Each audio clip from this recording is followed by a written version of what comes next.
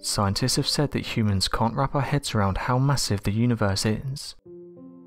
While they may never map out the entire space, it doesn't stop them from trying to explore it. Since the early days of NASA, astronauts have gone to the Moon, observed Mars through robot-controlled rovers, and discovered many planets orbiting beyond the solar system. Researchers have recently come forward and said they've made an interesting discovery in regards to Saturn. Saturn is perhaps known for its iconic rings, which are the most bright and biggest in the solar system. Saturn will, however, not maintain this look, as data has shown us the planet is losing its rings. Astronomers reported that the rings have no more than 100 million years before they disappear, which is a relatively short time considering Saturn is over 4 billion years old. NASA researchers report that Saturn's rings are made up of ice water, and what's currently happening is they are being ripped apart. James O'Donoghue, a lead researcher at NASA, said in a statement that the rings are being drained, and around an Olympic-sized swimming pool of water is being drained from the rings every half an hour. He added that at this rate Saturn's entire ring system will disappear in 300 million years. However, measurements of the ring's material falling into the equator of Saturn by the Cassini spacecraft suggest the rings will be gone in less than 100 million years. Scientists have long debated the origin of these rings, with some suggesting they go back to 4 billion years ago to the same time as Saturn and the entire solar system, while others propose that the rings formed around the planets many years after its formation. This study, however, indicates that the ring formation occurred less than 100 million years ago.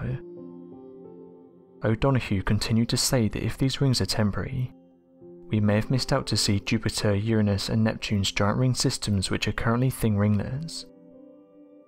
Data collected from the Cassini spacecraft discovered that the ring rain was a heavy downpour. The Cassini ion and neutral mass spectrometer sniffed out the area between Saturn and its closest rings, the D ring, and scientists determined that organic compounds are releasing chemical cocktails of grains of dust from the D ring. The spectrometer revealed that the rings are made up of water, ammonia, molecular nitrogen, methane, carbon monoxide and carbon dioxide.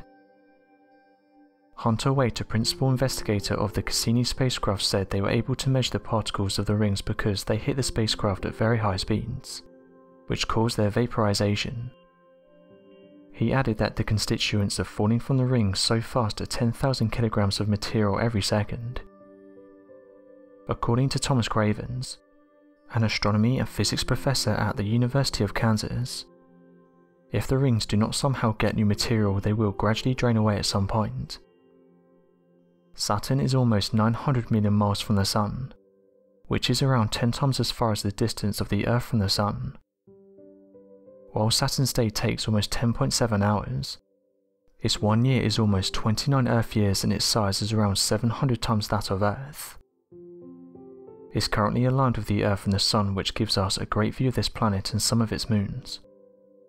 Through telescopes, Saturn's moons and its rings can be observed. Researchers have recently observed two invisible stars bending space-time deep in the Milky Way.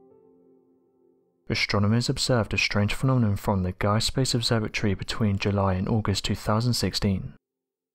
A fairway star that mysteriously became brighter and then dimmed. After a few weeks it again brightened and then dimmed. This mysterious behaviour was not anything of the star's own making, but instead the gravity of an object that was unseen between planet Earth and itself.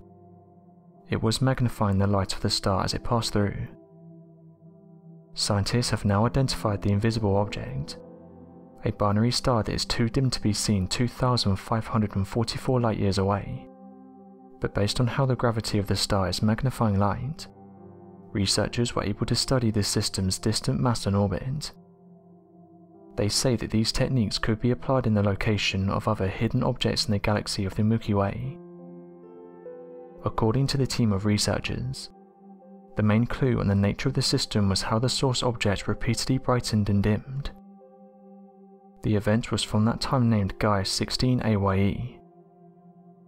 An astronomer at the University of Poland said that with one single lens caused by one object, one would observe only a small steady increase in brightness, followed by a small reduction as the lens crosses at the front of the source and then goes away, In this particular case, the brightness of the star did not only drop sharply instead of smoothly, but it also became brighter again after some weeks, which is strange. After observations for over 500 days, the researchers said that they saw it increase and reduce in brightness 5 times. This was suggesting a binary object giving out gravitational microlens, an effect which Einstein predicted occurring when the gravitational pull of a foreground object causes the bending of space-time, resulting in the magnification of an object behind it. This would allow for the study of distant objects on a larger scale. However, the smaller lenses could also be useful. In the Gaia 16 AYE case, the microlens constituted of a complex network of regions of high magnification.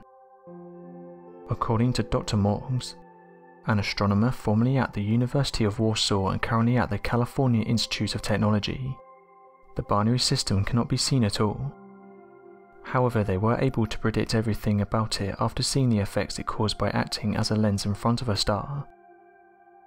If microlensing cases like this can make invisible stars be seen, they have the potential to uncover even more mysterious cosmic phenomenon. Astronomers hope that these techniques will assist in the search of black holes. Astronomers have observed oxygen in G09.83808. Researchers from the University of Texas and leading university discovered a new method of mapping faraway galaxies through the observation of an oxygen fingerprint in a faraway galaxy, something that is normally not possible from planet Earth. In their research, the astronomers used the spectral line of atomic oxygen, which in normal scenarios cannot be viewed from terrestrial telescopes. However, because the light comes from faraway galaxies, it made it stretch, making it measurable from our planet. To detect galaxy G09.83808, which stems billions of light years after the Big Bang, making it one of the universe's oldest galaxies, researchers had to point the telescope in one particular place for 2 hours. Going forward, astronomers would want to map galaxies further away based on the oxygen line, as they have already discovered that the observatory of Chile would require only 10 to 15 minutes to observe a faraway galaxy in detail. Researchers have in recent years discovered even more galaxies in the early universe. Research using spectral lines would be required to obtain details about the circumstances that prevailed at that moment. Scientists have until now used ionized carbon lines and ionized oxygen lines. However, these combinations make interpretation difficult. The new spectral line of atomic oxygen has been seen as a holy grail for over 20 years. However, the galaxies have been very distant. For the nearer galaxies, the light coming from the oxygen line does not go through the atmosphere of the Earth. For the distant galaxies, however, very good telescopes placed in a high and dry place will be required. At the moment, astronomers are now able to observe faraway galaxies using the atomic oxygen spectral lines. The results of these studies were so astonishing that they found their way to the scientific world very quickly. As in normal occurrences, scientific results would take 1 to 2 years to be published. But on the contrary, these results were approved for publishing within the first 2 months. Matthias Ribus, a lead researcher at the Leiden Observatory at the Netherlands Leiden University, said that they did their observations at the end of October 2019, and that by January 2020 they had already obtained approval for publication. According to him, the world of astronomy has been looking forward to news like this. Spectral lines are similar to atomic fingerprints that have the capacity of identifying atoms and molecules in a star. They are seen as black lines that cut across a spectrum of visible light originating from a source. Scientists can detect the spectral lines in their source by isolating the light and slitting it through a prism, similar to a rainbow. Due to the different energy levels of the atom ions and molecules, they exhibit different lines when absorbing light photons. The astronomers insist the observations are owed to the staff members of the Chile telescope who were very alert. One of the staff, on seeing the coming of weather that would be exceptionally good, controlled the telescope himself. As of right now, scientists are carrying out more research. Scientists have said there's many discoveries waiting to be made out in the universe, and every year we learn something new. Most of these discoveries aren't fully understood, but the world's best scientists and researchers have done a great job so far at unraveling some of the universe's greatest mysteries. So what do you make of these interesting space discoveries? Be sure to let us know your thoughts in the comment section below, and help us by growing this community while working to solve these unexplained mysteries. Thank you for watching, and don't forget to subscribe for more videos.